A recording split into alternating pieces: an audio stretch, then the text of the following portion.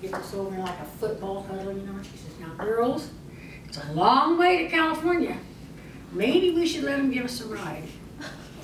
I'll sit in the front seat between those two. You guys sit in the back seat between those two. That way nobody can knock us in the head. Now, I don't do all the talking. You guys keep your mouth shut. Well, Amy just stood there timid. So what else is new? I turned to Patty and I said, Patty, Mommy said we should never go with strangers. Patty shot me her look. I know that look. And let me tell you, Linda and I climbed in the back seat of that car and never said a word. But not Patty. Oh no, she started spinning a tale the likes you have never heard. You see, we had a wicked stepfather. The wickedest of stepfathers. He beat us every single day. He gave us bread and water to eat. We had to sleep in a closet.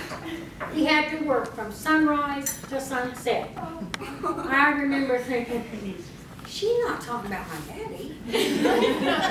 Well, as we drove, it seemed like they drove us around for hours, and I don't know if they were buying anything she was telling them, but they kept trying to convince her to let them take us home, take us to the police station.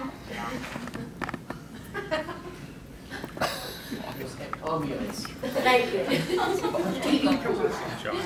Anyway, they wanted to take us home or take us to the police station or call somebody. I said, no. You take us back home, we will be beaten severely. Well, probably killed. Yeah. Anyway, like I said, I don't know if they were buying any of it. But finally, just as quickly as the adventure had begun, Patty said, okay, take us home now. She was not going to let them take us to she was not going to let them take us to our doorstep. You know, they might want to meet with the stepfather. So instead, she had them drop us off at the corner about a block from the house. We got out of that car, kitten and all, and boy, down the road we ran this way, into the dark alley, down the alley, into the yard, back into the house, back to bed. Those teenagers were no match for Patty. That's true. The next morning, Mama saw the cat. And she said, Patty, where'd that cat come from? Without batting an eye, without missing a beat, Patty said, Mom, I heard a noise in the middle of the night. When I opened the door to see what it was, that cat just ran in. Well, now, just to make things perfectly clear, this was not an isolated incident. There were many other escape attempts that Lainey and I were not a part of. Patty may have thought she was Houdini, but just like Cool Hand Luke, they always dragged her home. Well, around this time, Patty's creativity began to flourish, and she turned into a real fashionista. We had this big old tree in our backyard. She'd go pull branches off of it, tie them around our waist for skirts, or her hair for hats, or we just walking around fanning ourselves. We also would pick pokeberries, squeeze the juice out of them, and rub them on our cheeks for roots. But never, ever on our lips. It was poison and would kill us instantly.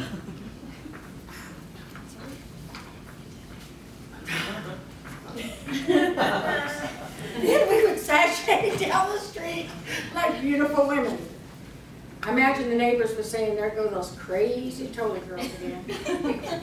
And then there was the time she sprinkled baby powder all over the hardwood floor.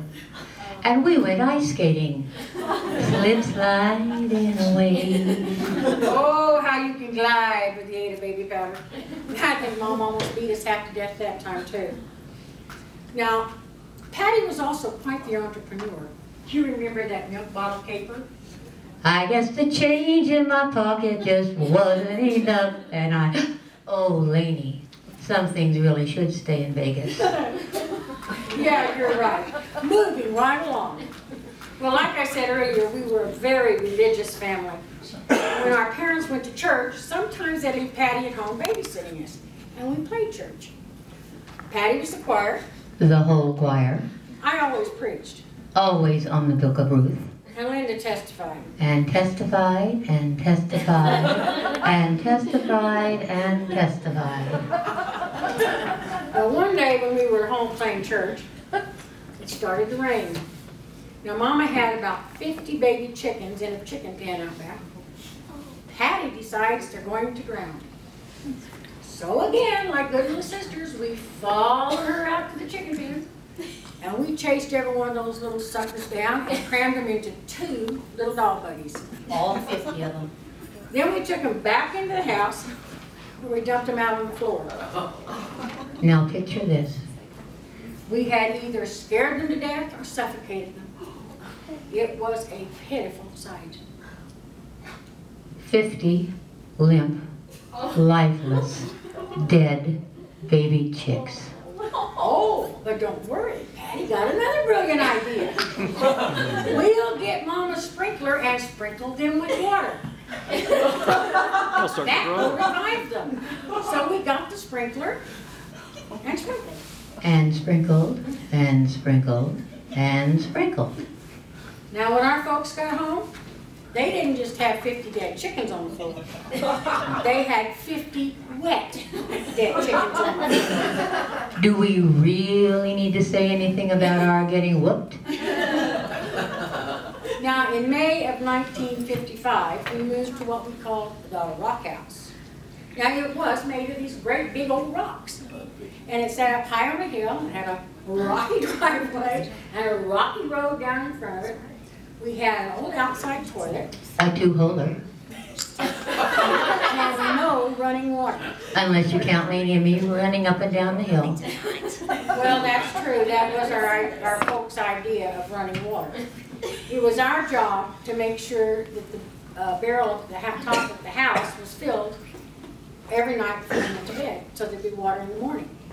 Many a night we forgot to get it filled up, and we'd walk down to the spring, which was down the hill, across the road, and then you dip your bucket into the water. While keeping your eye out for snakes, water moccasins. Then you have to carry it all the way back up the hill. Well, one night we forgot to bring the water in, and it was a real cold winter night. So Mama said, you guys don't have to go down and get it tonight. I'll get the water in the morning.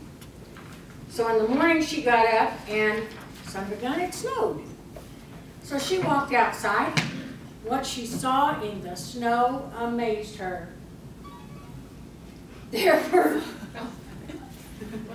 big footprints, bare footprints. That's B-A-R-E, not B-E-A-R. Going down the hill and coming back up. Patty had gotten thirsty in the middle of the night. So instead of taking the bucket, she grabbed the dipper, walked down in the snow, got her drink, came back up and went to bed.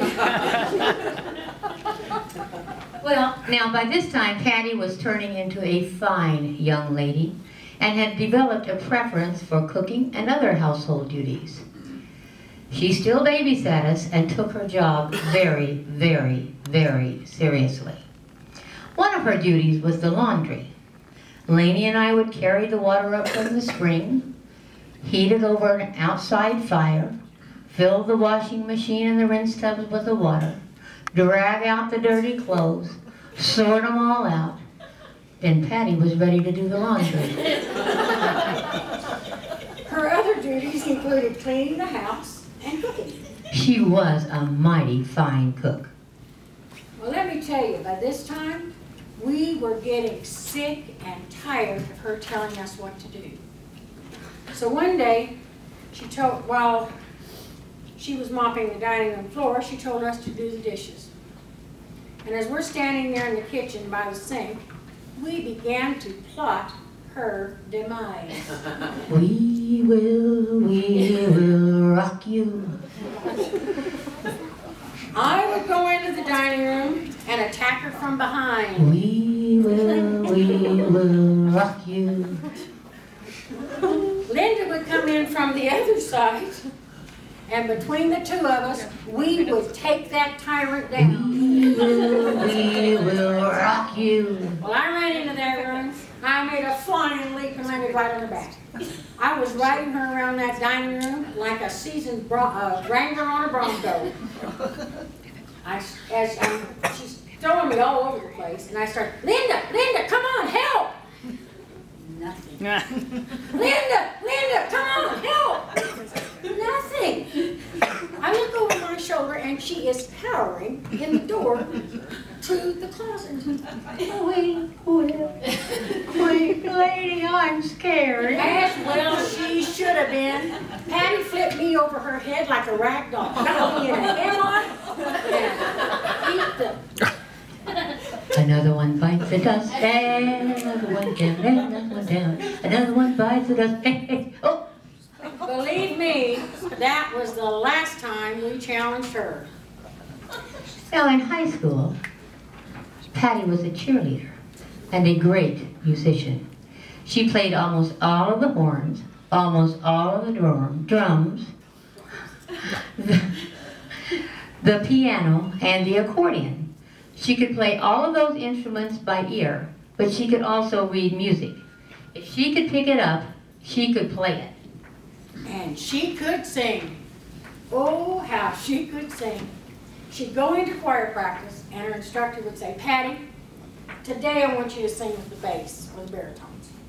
Or, Patty, why don't you go sing with the tenors today? Or, the sopranos are a little weak. Why don't you go join them today? Patty sang bass, Patty sang tenor. Years later, she would become Patty Paul. That would kill me. Patty Paul. She became a professional country western singer, and she sang on a show called the Town Hall Party, which was the Western Grand Ole Opry. Well, years went by, we grew up, we all went our separate ways, we got married, we became mothers, grandmothers, great-grandmothers, and although we didn't see each other that often, we did keep in touch. Then in 2004, we all went to Oklahoma for Mama's 80th birthday. It was the first time since that Mama had been with all 6 of her children in over 40 years. We renewed our bonds of sisterhood, and we vowed to see each other more often. And we did. We began to get together every few months, and we began to go see Mom more frequently. Our love for our mother grew, and for each other, probably because we were now mothers. We became best friends, and we also developed a more loving appreciation for our 3 brothers. Yeah. We stood together when we had to put Mom in the home. We stood together when our dear brother passed. And we stood together when Mom died. Yes, we cried. But we also laughed. Oh, how we have laughed. So here we are today, still standing together, and still laughing. To honor our sister and to celebrate her 70th birthday. And Patty, we really want you to remember that no matter how cute you may become, you will always be older than us. So, Lainey said, I know a way to end this presentation. You've got to write another poem to mark this celebration. Now, Linda, I want you to get serious. Be maudlin if you must. So clear away the cobwebs, shake off that mental dust. well, folks, Lainey is delirious to think I can be serious. But since she's thrown the gauntlet down, I'll try my very best. We have not touched Patty's temptations. No, not alcohol libations, though she has been known to smoke from time to time. She's honed shopping to an art, be it Nordstrom's or Walmart, and at Target, well, her skills are just sublime. Late nights out at Mr. C's, burger and chips, if you please. How she loves to make that one-armed bandit sing. Puts $1 in the slot, pulls to see how much she's got. Hallelujah, and ka-ching, ka-ching, ka-ching. Bring her, what? Bring her coffee, open this. Bring her coffee from the pot. But be sure it's fresh and hot, and the steam must rise above her gravy bowl. Fried potatoes, fried chicken, she'll whip up right in her kitchen.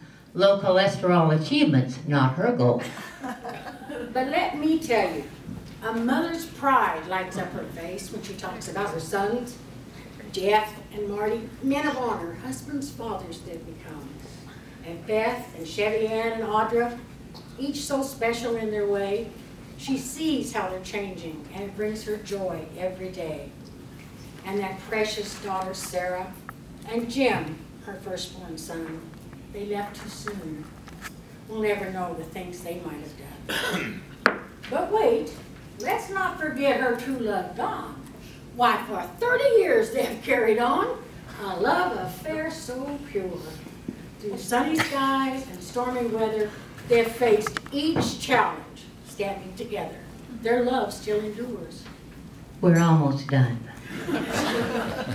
Did we tell you of her courage, how she speaks up loud and strong when she believes she's in the right, though others think she's wrong? And shall I talk about her kindness, how her hands caressed my head as I lay so close to dying and she sat beside my bed? Oh, miss. Or how she touched our mother's cheek and held her that last day and murmured tender words of love as Mom slowly slipped away. Shall we talk about her strength and her grace when times were hard, of children loved and children lost, her heart forever scarred? No, we will tell you of her laughter, how it comes from deep inside, of her quirky wit and humor, always quick, sometimes snide. And last, have we told you how we love her? Wrinkles, warts, and all. And how life without our Patty would have been no life at all. Happy birthday, Patty.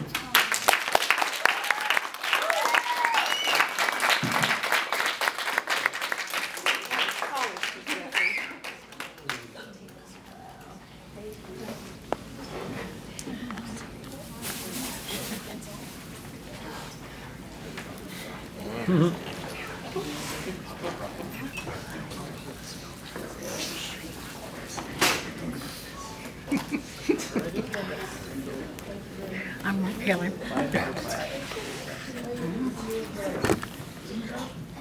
I know somebody in this room has a lighter. Somewhere. Okay. Took a little liberty with some. Pretty good for a couple of ladies.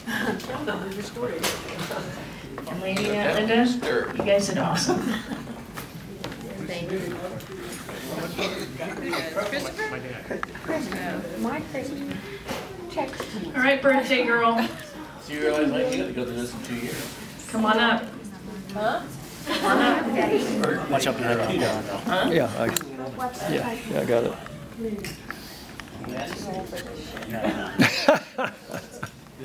Nothing compared to your 80s. All right, everyone, please join us for singing Happy Birthday to Mom. One. Happy birthday to you. Happy birthday to you. Happy birthday, dear Patty. Happy birthday to you.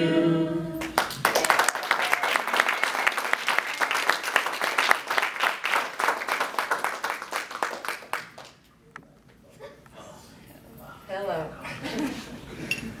I feel like I've been just giving birth in front of everybody. Very exposed. There are some things you didn't talk about. Thank you very much. Thank you very much. We don't discuss cigarettes and rectums and all that. But anyway, I'm sure there will come a time when you'll hear about it. It was considered. If better, thank God it wasn't. But it's very seldom anybody can surprise me. because I am Sergeant Major. And I can remember when the kids were growing up and they'd say, how did she know that? I don't know how I knew it. I have no clue.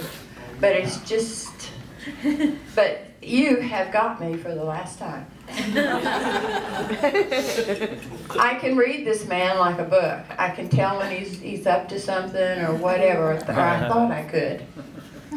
But he has blown me away this time, and when we got to the door and I said to him, what did you do?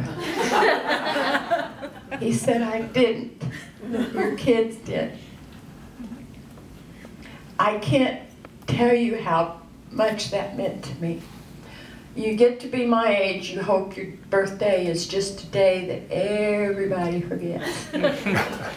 It's just another ring on the trunk. It's not something you want to think about or you want to remember.